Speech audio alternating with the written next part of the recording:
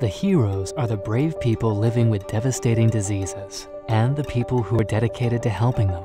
Whether they're experiencing the impact of these diseases on their own lives or working to change the lives of patients, they're the first to experience the hope of a potential new class of medicines. One of the reasons I left medicine to join the pharmaceutical industry was, as a practicing physician, you can engage with patients on an individual basis, but in a company like Alnylam, bringing RNAi therapeutics to patients, you can impact the lives of hundreds, if not thousands, of patients. For over 40 years, I've been interested in learning how to treat patients with genetic diseases. And here we have a situation where the culprit is an enzyme that's overexpressed and we need to silence it. And having an RNA therapeutic is something very special, something I was eager to get involved in because it has so much potential, not only to treat acute intermittent porphyria, but a host of other diseases.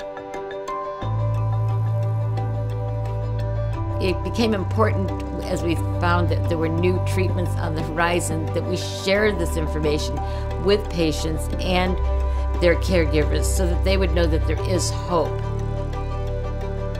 We are very optimistic in the patient community that this technology will provide opportunities for numerous diseases where there was no hope in the past. We're very optimistic and excited to see what the horizon has for this really important and game-changing science for rare diseases.